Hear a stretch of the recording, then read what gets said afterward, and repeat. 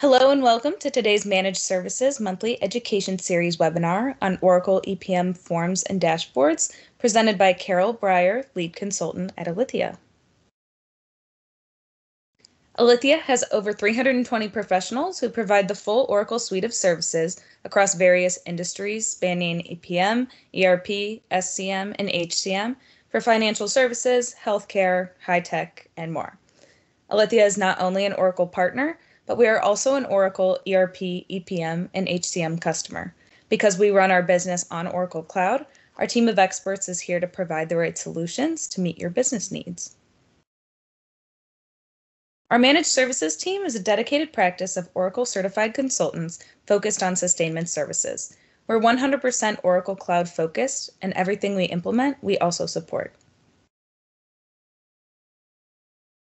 We greatly appreciate your participation in this series of webinars delivered by our managed services team. I'll hand things over to Carol now to kick things off.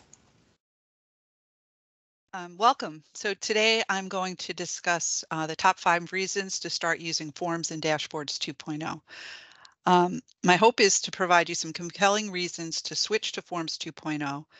In my opinion, this is one of the best new features that Oracle released in 2023 for EPM. And I know no one likes to be first in adopting new features and often delay in implementing it, but I'm hoping over the next 30 minutes or so to show you the benefits from using Forms and Dashboards 2.0. And I hope after this webinar, you'll make the switch today to your test environment. So I'm going to begin with an agenda here. So we're going to talk about exactly what's new, where it's available, how to switch, and then the top 5 reasons of why you should change. So you might be interested to know, this was interesting to me, I didn't know this, is that Oracle did a survey and they found that 80% of the usage is in the web now, not in SmartView. And if you had asked me that before I knew the answer, I would have thought the reverse, that people were using more SmartView than the web. But because so many people are using the web now instead of SmartView, Oracle's devoted a lot more into improving the forms and dashboard experience for the users. It's basically, the market's matured, the user base is more evolved, and so many more people are in the browser now. So Oracle's putting their resources behind it to make it better. So what exactly is new in Dashboards and Forms 2.0? It's basically all ease of use and usability improvements. There's a new technology called Oracle Jet, which is Oracle JavaScript Extension Toolkit. And this is a new technology that makes it much better at bringing new capabilities to build engaging and responsive, or read that as fast, user interfaces. And the other big benefit of this whole thing is that it's a user interface or a runtime change. So there's no migration, there's no conversion. It is just a UI change. So you can turn it on or turn it off or revert back with no real risk to changing or migrating. It's going to be the default setting for all new applications. New apps will automatically be using them. All future enhancements are only going to be on 2.0, but if you're an existing application, you're going to have to opt in. And I'll show you how to do that. And then where is it available? It's basically available everywhere. So every EPM module or application can turn it on. It's kind of nice that it's by module, because if you wanted to turn it on, say in planning first or in FCCS first, you could do that and then roll it out to other applications later. And how do you enable it? There's basically one prerequisite, that's that you have to be on the Redwood experience. And if you're not on Redwood, you're going to be on it soon, because Oracle said in late2Q of this year, they're going to automatically convert non-Redwood environments to Redwood. This is similar to, with financial reporting, that's by the mid to late 2024.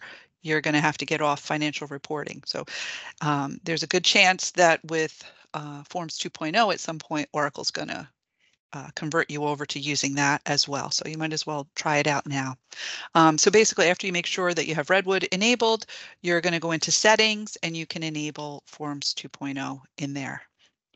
And I'll show you that a little bit later. So reason number 5 of why you should switch over to Forms 2.0 is calc on the fly. This is a cool new feature, and it's basically the ability to do like an instant member formula calculation or outline math and aggregation on your grid. So before hitting save, which might run a rule, which might take a bit of time, you can actually see the changes as you're entering data into your forms. So there's no wait time. The grid doesn't have to reload. It is a very quick change that you see. It's emulating a saved SBase without actually saving it. And it's just a simple checkbox that you enable on form design in order to make this happen. So at this point, let me give you a quick little demo of this. So if we come in to our forms here,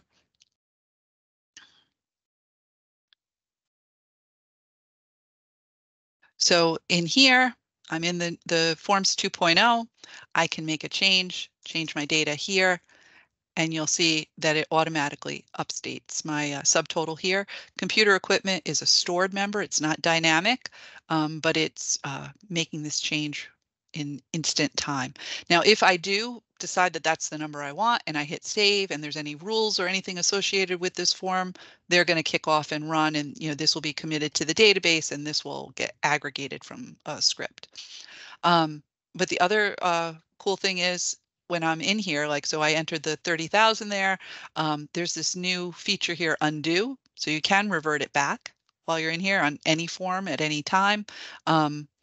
And that's kind of one of the nice new features with the UI here. So the calc on the fly, as I said, you just enter it and it updates there. In order to I'm going to not keep my changes there. In order to make the change work on a form, when you edit it, you would hit the checkbox here to enable calc on the fly. And then it could be in use for any dimension, any member formula that's represented on your grid. The number 4 reason to switch to using Forms 2.0 is write back enabled grids. You might notice from what I'm talking that I'm going to talk more about the Forms 2.0 new features because there's a lot more new features in this release for Forms 2.0. But on the roadmap, Oracle has many more new features coming for Dashboards 2.0. There's going to be themes and there's going to be a lot more things that you can do in dashboards.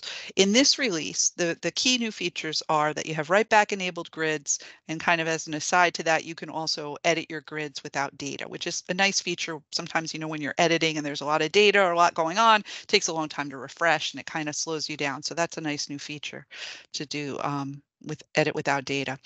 So basically now your forms can be displayed as grids. You can update cell values, run rules, you can save changes, you can open and edit your grids in dynamic tabs, and you can edit the dashboards without data. And I have a little example here of where you would, when you go over to edit, there's now also this edit without data here. So let me show you a little bit of what this looks like. We go to dashboards, and if we want to look at a write back grid, you basically, have to make sure that you're going to have an intersection that you're able to write back to. So we'll go to sales east.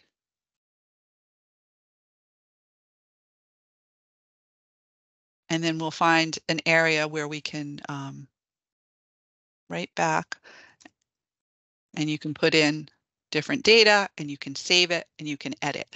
So this gives you a lot more flexibility in how you want to present your grids to your users, because you can, include the charts in here and they can actually edit right in the form here. So then let's go back. So then we're on to now my reason number 3 of why you should move to Forms 2.0 is the improved look and feel. So the whole JET technology gave Oracle a lot more in how to make the forms look and the dashboards look. So they're crisper, they're cleaner. There's faster navigation, moving cell to cell. Large grids are going to be 4 times faster refreshing. There's less clicks, there's less pop-ups. The refresh button is gone now. You have like auto apply, you could have it on or off, and I'll demo that and show you what that looks like. The line item detail is improved, and it's actually a change if you're coming from a planning application, you're not going to have supporting detail anymore. It's going to be line item detail, which kind of keeps it in line with FCCS, and it's much more robust than it was. It isn't really cell by cell. You can do ranges and across things. There's also a new dialog for rules runtime prompts, and the search in the POV and the smart list is all improved. So to give you a little bit more of a feel, in the background here, this is a Form 1.0. You'll notice that the end is the net cache here. But then if you come to Forms 2.0, you'll see you have much more real estate. This goes to the end of the actual form, and then you even have white space, so there's more room. I don't know if these pictures really show it. You might see it when I demo a little bit more, but this is a much crisper display. It's a lot easier on your eyes when you're looking at it than this one is. And then we have also some new menus and things in here. So there's this little menu here, which has like the adjust, the grid spread, the comments. This is where line item details are, the change history, the undo button that I showed you earlier. And then across up in the upper right are where your instructions would go, where you have a refresh. There's the search, the property panel. There's the actions menu with all the selections in here. And the little toolbar over here has the hide dimension labels or the auto apply. And I'll show you this in just a second.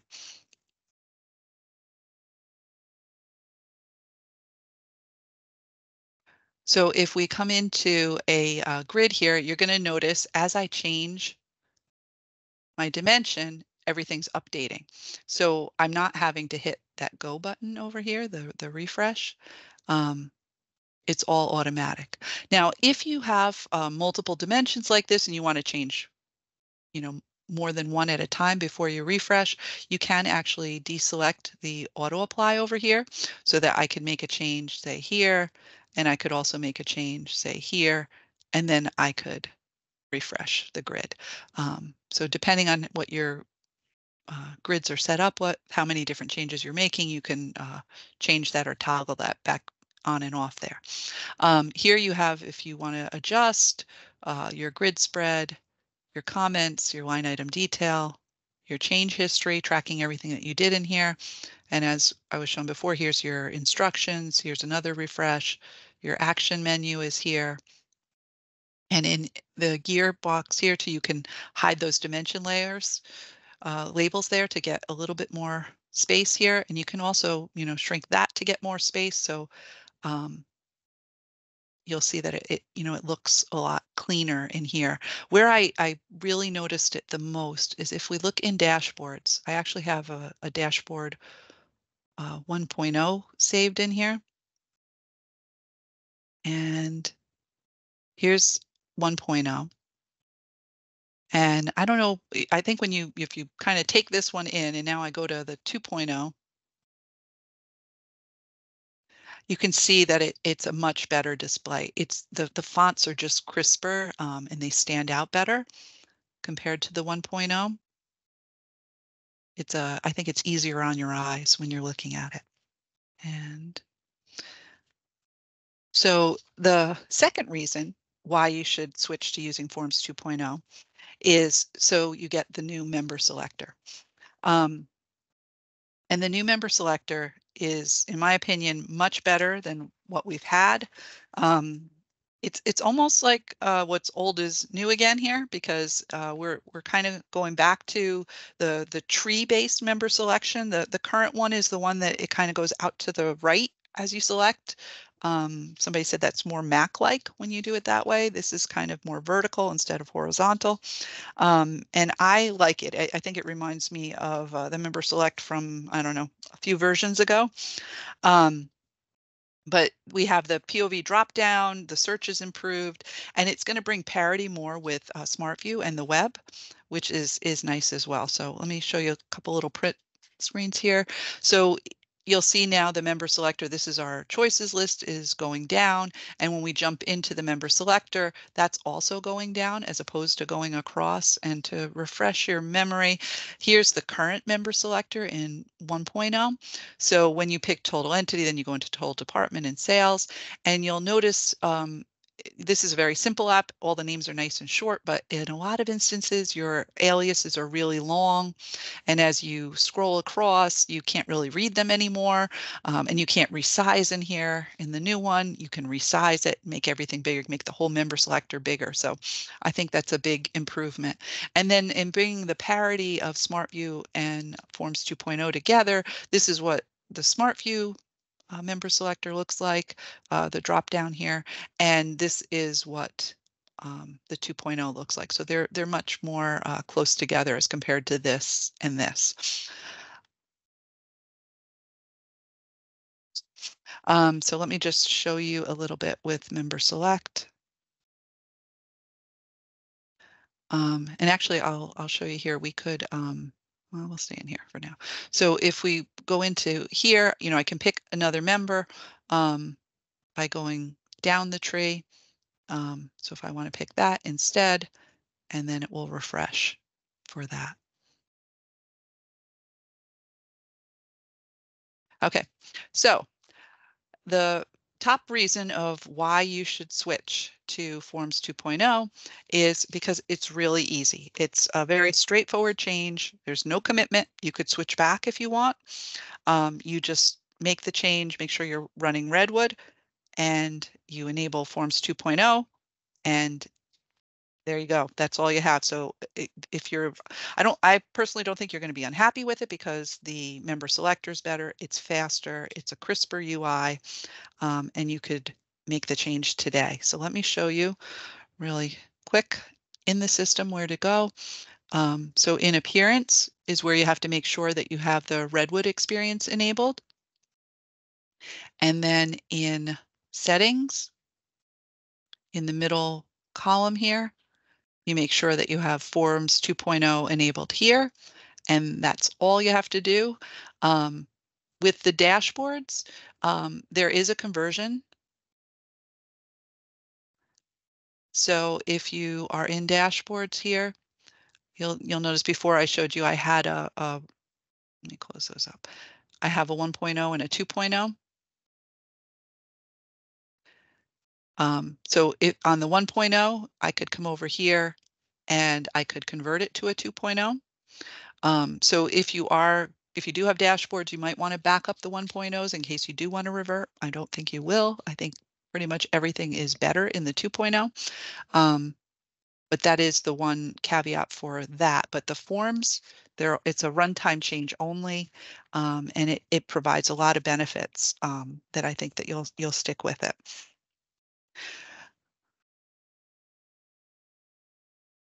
So here again, here's all the reasons why you should do that, and all the enhancements that are coming in the future are going to be on the 2.0.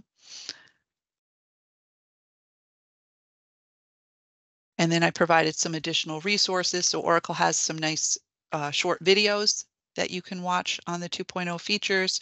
And there I also provided some links here for the documentation. So I am hoping that today I'm showing you some features that are intriguing and get you to maybe as soon as the webinar is over, you can log on to your test environment, make sure you have Redwood enabled, enable the Forms 2.0, and test it out over there and see what your forms and everything look like. And I hope that you will be happy with making the switch. And thank you. Thank you, Carol, and thank you to our viewers for tuning in to today's webinar. Please check out our website and follow us on LinkedIn at Alithia Digital Cafe for updates about the rest of the monthly education series, other webinars and events, and more.